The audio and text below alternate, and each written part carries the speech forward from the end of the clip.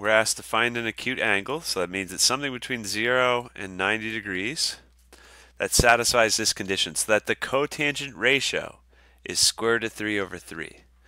So you can draw theta. We don't know exactly what it'll look like, but just draw any old angle.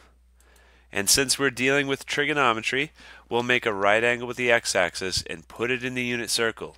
The unit circle is a circle with a radius of 1, so that means we're just putting a 1 up here for the hypotenuse.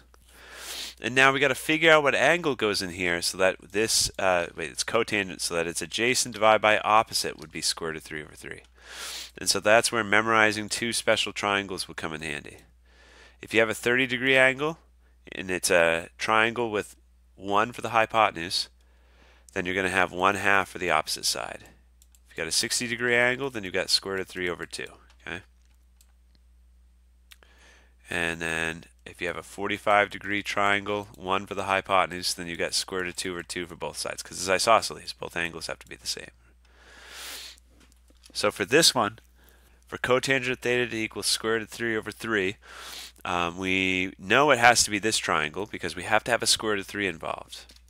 And then let me guess. I tried to guess wrong and I got it right. So let me see if I can do it this time. Yeah. Let's say theta is 60. That's just a guess. I know it's got to be this triangle, so theta is either going to be 60 or 30 degrees. So if theta is 60, then the opposite is square root of 3 over 2. Oh, I got it right again. And the adjacent's 1/2. Okay, I just took a guess. I said, let's just try it out, see what happens when theta is 60. And now, to see if my guess is right, I'll do the cotangent ratio.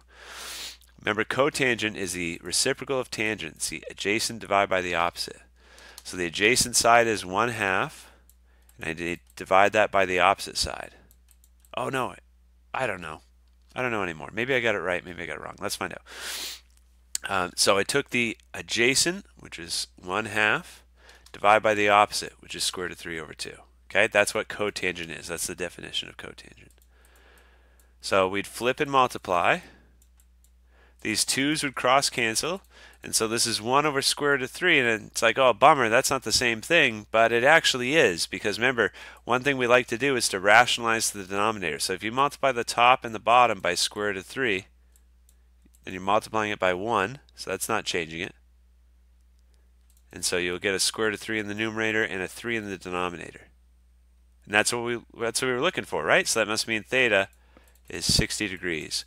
Or you could cut the pi, you could divide by 180 and put a pi on there to put it in radians, right? So that's pi over 3. That's the other way of saying it.